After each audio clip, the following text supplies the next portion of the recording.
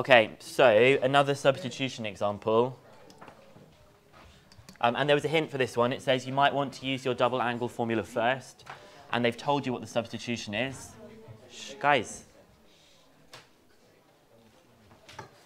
So we have 2 sine 2x over 1 plus cos x dx. And it says you might want to use your double angle formula first. So the double angle formula for sine 2x, what is sine 2x the same as?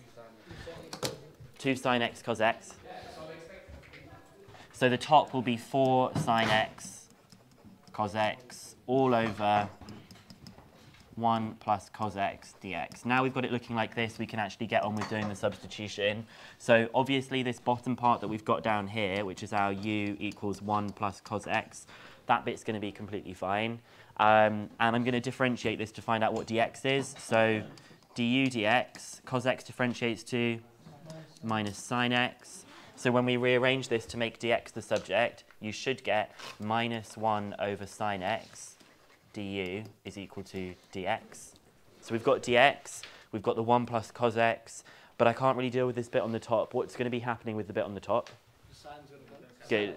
The sine bit is going to cancel. So the only thing I really need to worry about here is just finding out what cos x is. And looking at this, what is cos x equal to? Good, cos x is equal to u minus 1. There are no limits here, so I only need to do the integration part. Now, if we actually continue with doing this, we can start doing the replacing stuff. So we have the integral of 4 sine x. Cos x is u minus 1, and 1 plus cos x is u. And dx is minus 1 over sine x du. So we get that nice cancelling out of the sine x here and here. So we have, okay, you want to take a minus 4 out to the outside? Let's do that. Let's take the minus 4 out so that we've then just got left with u minus 1 over u du. Yes?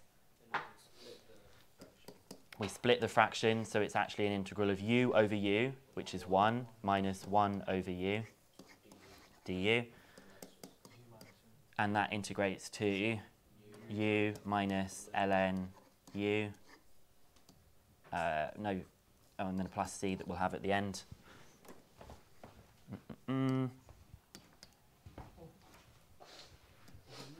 But u is 1 plus cos x minus ln of, 1 plus cos x, and we've still got the plus c. So you get minus 4 cos x plus 4 ln of 1 plus cos x plus c. And then we'll just compare that to what we've got in the question. So we've got the 4 ln 1 plus cos x. That's the thing that we've got there. We've got the minus 4 cos x, but they've got a plus k here because you've got the minus 4 times the 1. So here you can just rewrite this and then say that it is 4 ln 1 plus cos x minus 4 cos x plus k, and to the side of it you could say where k is the same as c minus 4. So if you ever get a different constant to the constant that they've got in the question, but you've got an extra number that's floating around, you can incorporate that number into the constant and change it from one letter to a different letter. Okay? So that's what you should have done for that question. We'll then have a quick look at the second question as well. Obviously, these will all be in the notes if you want to write them up afterwards. This one was just, we weren't actually going to do the integration, and the reason we aren't going to do the integration is because that's what we're learning about in today's lesson, how we would do this kind of integration. But we just want to show how this thing would actually transform. So if I just squeeze it in up here, we're trying to integrate x cubed ln of x squared plus 2. And we want to integrate it between 0 and root 2. So someone give me a starting point of what I should be doing here. They've told me that the substitution is x squared plus 2. So would you find x or differentiate u with respect to it? Okay, so if I differentiate u, I get du by dx is equal to 2x.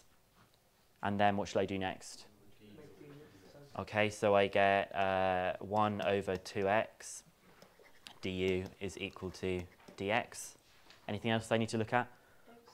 Can you take out x as well. What do you mean take out x? As in, like, make x a subject. Would that help? I don't think so. No. What do you think, Hamza? I thought finding x cubed would be difficult, so I split it into x squared and x. Very, very nice. Finding x cubed is probably going to be messy and difficult from this statement that we've got here. Why do you think splitting it into x squared and x is going to be helpful, Hamza? It's just easy. But what can you spot that we've just done that might... Pardon? It's going to cancel out with this x that we have down here. Okay? So let's actually take that bit that you were just talking about. Before though, we should look at the limits. So at the moment, we've got our x limits are root 2 and 0. So our u limits, using this, square it and add 2. Square it and add 2.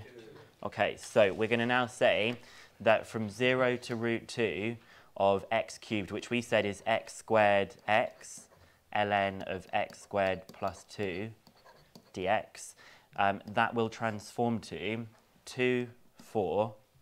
Now x squared, what is x squared? U minus 2, so we get u minus 2 x, ln of x squared plus 2 is u, and then dx is 1 over 2x du. So the x is cancelled, so that was smart for that bit that we've got there. We then get, by putting all of this together, we can take this half and pull it out to the front. We have our 2 and our 4. We have our u minus 2, and we have our ln u du. That's what part A of the question would be to do. Part A of this question would be to actually come up with the thing that they've said. Well, it's not part A, is it? It's part C. I don't know what part A and B were previously in this. But what do you think part D of the question would be? To integrate it, to find out the value of the area. And that's what we're going to look at in today's lesson. How might we integrate this function that we have down here? What was your question, Masuma? If you didn't think to split the x cubed, would you have ended up getting stuck? Probably. And I think it perhaps would eventually work. I haven't tried it. But it would be longer. And I think the reason you would probably get stuck is you would find it so complicated. You would feel like, oh my gosh, this can't be right. And maybe give up. You didn't have to split the x cubed into an x squared and an x. What you could have done is just been like, you know what, x cubed is kind of complicated. And you could have just left it here as an x cubed. And instead of replacing this line, what we could have done is we could have had between 0 and root 2, if we left it as this, our next line would have been 2, 4. Let's just leave the x cubed because we think it's going to be messy. And we still get ln u. But then the last part, which was our dx, is 1 over 2x du. So leave it, and then you can see that the cancelling would happen. So you didn't have to split it. We could have then seen that this x would cancel with the cubed and make it a squared. Then you could look back at your question and say, great, x squared is actually something quite easy that I can deal with. So you didn't have to do the split, like Hamza said. You could have just said, x cubed is messy, I'm going to leave it, and then hope that it's going to do some cancelling out as well. You don't have to pre-do the split for it to work. Okay. Now, this statement that we've got here, we get stuck at this point because we cannot integrate this. Why can we not integrate this? Just a brief thing that might be not so good about integrating this. It's like a product of two things, yeah, and we've done products of two things previously with integration, but one of those two things needs to be the derivative of the other thing, okay? So this is why this one is different. This is going to need something that's called integration by parts, which I'm going to separate into a different video, okay?